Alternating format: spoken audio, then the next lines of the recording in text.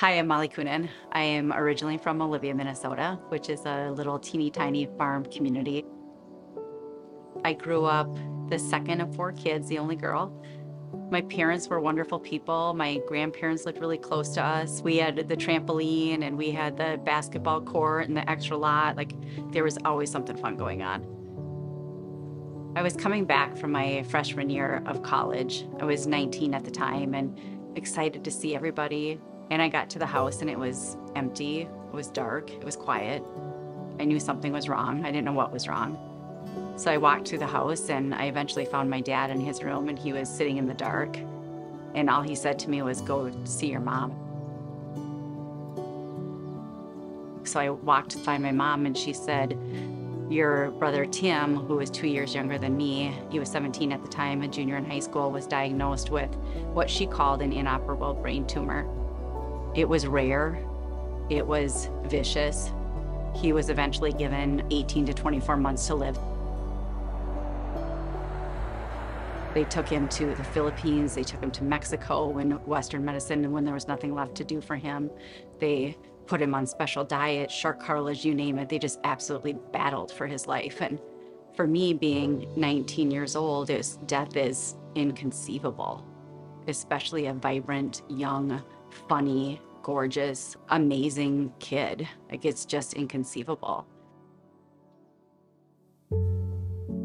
My niece, Zoe, she started having similar symptoms where she had headaches, dizziness. She started to walk a little lopsided, and we took her to Children's in Minneapolis, learned that she had what we now know is diffuse midline glioma. I immediately called Duke University for Tim's medical records, got them. I sent them to our doctors at Children's, and sure enough, they had the exact same rare diagnosis of the same type of cancer.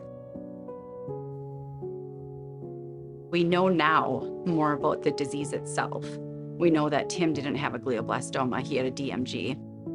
What's maddening is that the treatment protocol is exactly the same in 22 as it was in 1997.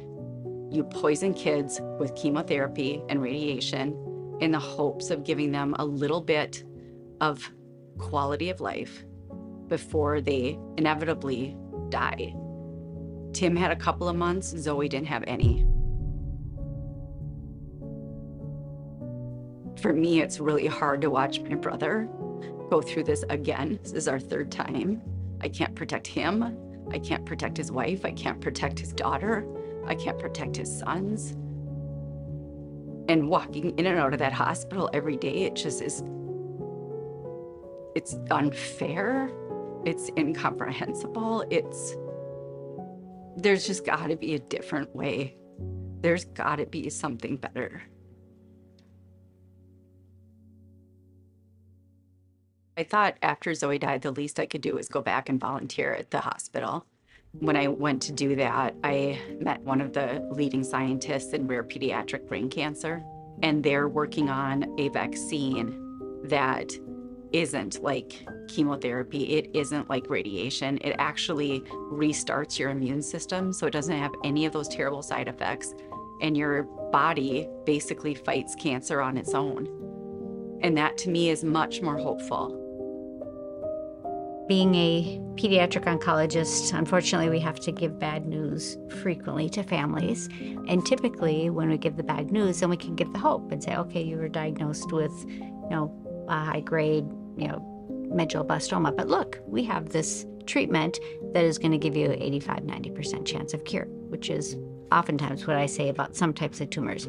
With DMG, DIPGs, it's just a devastating disease. We have to tell families like Zoe's family that we have nothing that is effective for them, and everything that we're doing is just meant to prolong their life.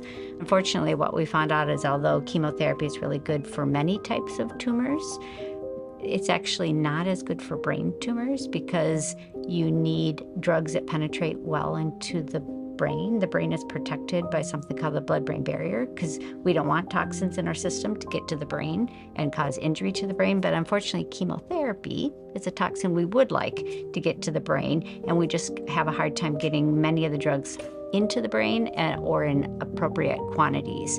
And so we give all these drugs and the kids would be sick, and then they didn't have any improvement in their survival. So we've actually kind of given up on their old chemotherapies because we've tried them all and we just haven't found a good one. So we're now moving into other types of treatments. We in particular are looking at using the immune system to try to attack the brain tumors. It involves doing vaccines using OX2 Therapeutics. We give the vaccine to rev up the immune system and recognize the tumor as foreign, and then we give a single dose of radiation, which exposes the proteins on the surface of the tumor to make it more recognizable to the immune system. We're very hopeful that this is going to work, but we have to test it out. We want to confirm the dose and confirm the safety.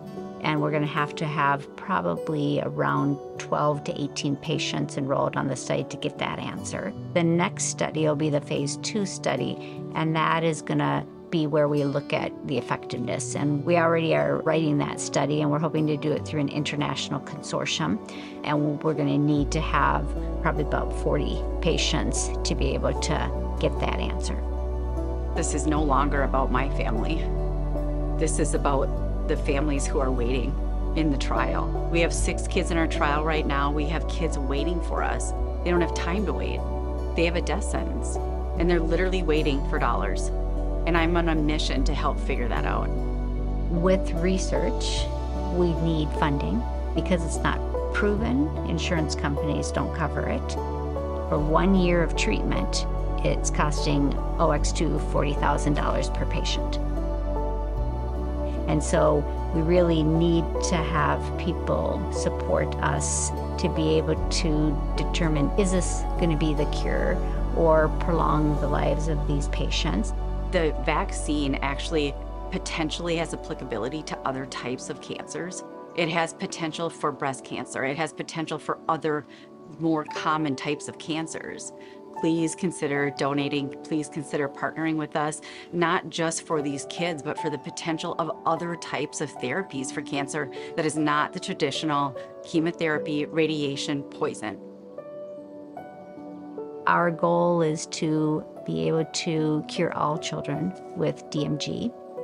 Maybe it will be the cure, but if not, it will be a stepping stone to get to that cure. If you have an extra dollar, I would really appreciate it if you went to the site just to learn a little bit more about us and to potentially donate to our cause.